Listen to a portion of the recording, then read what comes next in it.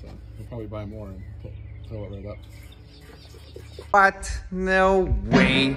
Fuck's sakes. So you guys, after reading all the comments, but a bunch of people commented that I should try this on a gas tank. So I pulled the tank off of a bike that I'm restoring, and yeah, I'll show you.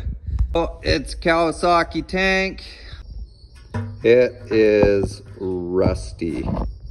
Like, yeah, there you go. We'll try it. Fill this thing up and see if it works. Now, depending on the rust you have, it says to leave it for at least half an hour up to 24 hours. So, man, this stuff's pretty great. So yeah, we'll just throw it in there and see what it does.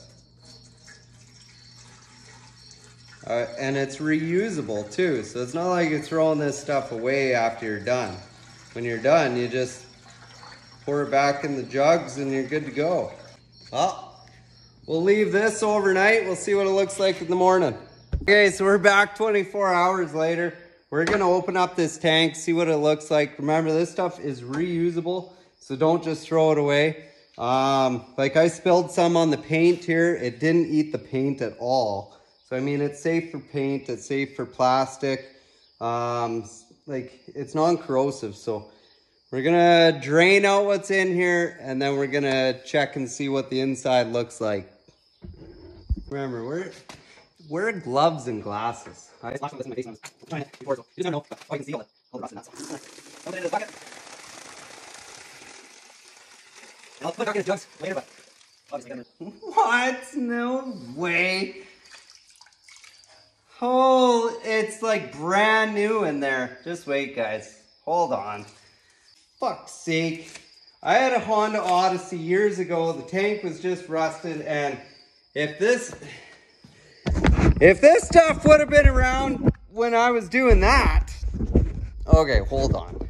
Okay, we got a little bit of rust here, but obviously wasn't soaking in it. But you remember what the neck of the tank looked like, and look at it now. So that's the inside of the tank, and I mean, wow. What? No way.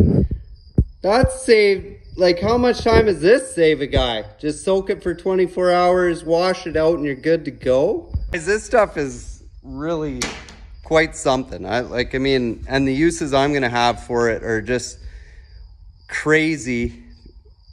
Like, I use rusty steel. That's what I do. So this stuff's awesome. I can't wait to keep using it.